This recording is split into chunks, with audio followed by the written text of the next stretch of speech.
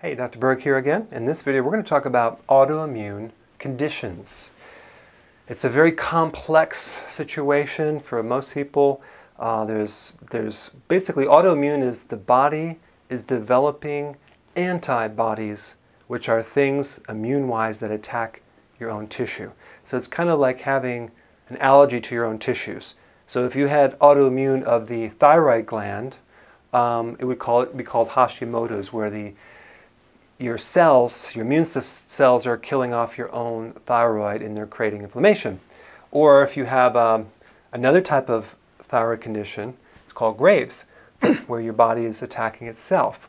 Or sarcoidosis, where your body has antibodies against your lungs. Or you have MS, multiple sclerosis, where you have antibodies against your own nervous system. Or lupus, against the connective tissue in your body, or rheumatoid arthritis, you have antibodies against your own joints, or Cushing's, you have antibodies against your own adrenal glands. So I want to just kind of take this complex problem and dissect it. One of the things that I do for complex problems is I'll take one piece of the problem and I'll try to figure it out, and then usually that will help me look at other areas of the problem, so eventually the whole thing could be understandable. So I want to take one little piece of the autoimmune and try to understand it more. So let's just take one point about the autoimmune conditions. If you take any autoimmune conditions, which I've had hundreds and hundreds of people come in with autoimmune conditions, and I always ask them, when did it start, to get the clue? And they always tell me it happened after a stress event, and I found that very interesting. Usually after a loss of a loved one, a divorce, a severe injury, a loss of a job. So it's definitely triggered by a stress thing, okay? So stress can activate autoimmune. I've never found a condition where they didn't have something like that. And losses are 1,000 times more stressful than any physical trauma that could ever be. That's why people can get stuck in a loss for many, many years and grieve and cry and things like that. So it's very, very, very stressful, okay? Now, number two, how are autoimmune diseases treated? Well, one of the most common treatment they use is cortisol or prednisone. What is that? That's adrenal hormones.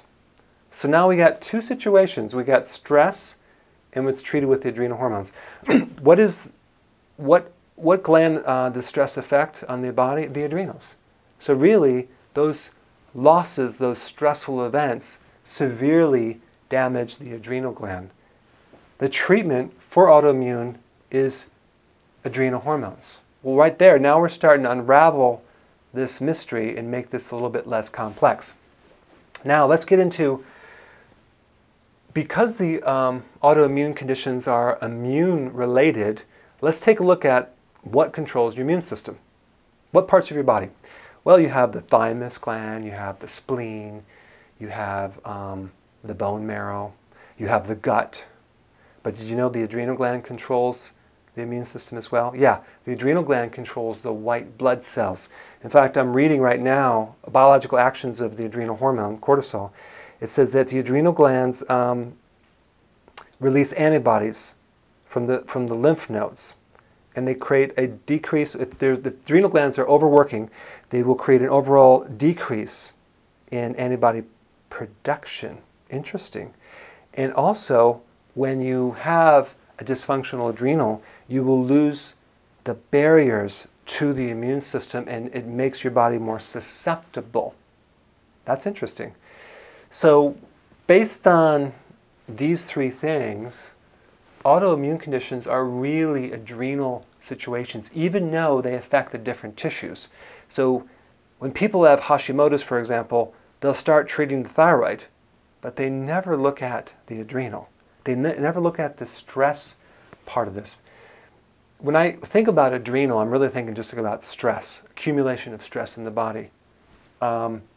So I think really what causes autoimmune is a stress state, which then causes the adrenal gland to dysfunction, and causes a loss of control of the immune system because it lowers your susceptibility, and all sorts of things can happen when you do that because you have no more barriers to the immune system. So you could have microbes come out, viruses come out of remission, and just hammer that gland. And you can have all sorts of dysfunctional things. So that's my 2 cents on what causes autoimmune. Now, what I'm going to recommend for you, if you have an autoimmune condition, is do an experiment on yourself. Talk with your doctor and start to go in the direction of improving your own body stress. And just see what happens to your condition.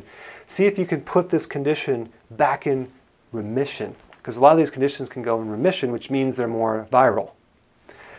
Start to do things to improve stress rather than treat the condition directly with drugs and things like that. Just my recommendation. You don't have to do it, but I'm just telling you that I've seen good success with, instead of treating the condition, reducing the stress state, changing the environment, doing things to get over that loss of a loved one. And you may find that these conditions greatly improve. Okay? So I hope that helped you. I will see you in the next video.